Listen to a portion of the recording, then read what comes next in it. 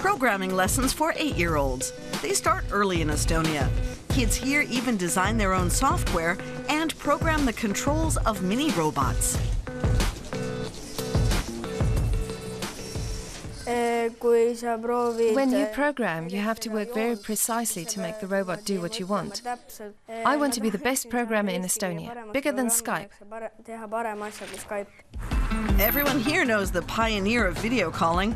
It was the first digital success story to come from an Estonian programmer. The small country has always been ahead of the game where internet technology is concerned. Since the year 2000, each of the 1.3 million residents has had internet access thanks to free public Wi-Fi.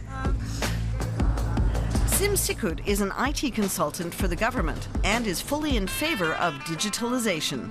Using his ID card, he gains access to his digital file with all his personal details, including health information, driving license, and income.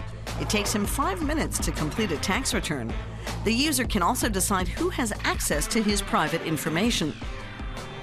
We provide a privacy measure for people because through logbook we can see who has been accessing our data, our files. So for example here I can see that, say, in my health record, my dentist and my family doctor, they've been sort of accessing my file. That's okay. But going digital can leave you vulnerable. In 2007, Estonia was the victim of a cyber attack. Since then, backups have been stored abroad for safety.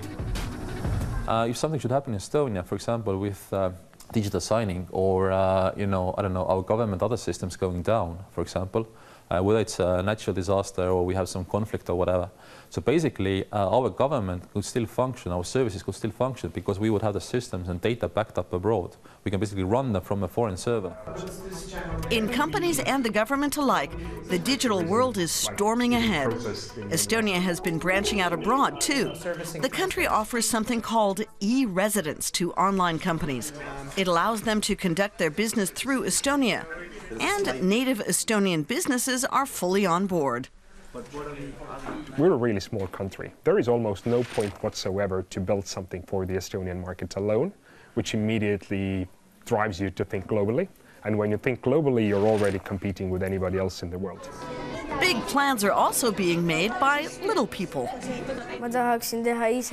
I want to build new worlds for Minecraft, or develop a computer game, or open my own YouTube channel. The next generation of business leaders is lined up and waiting.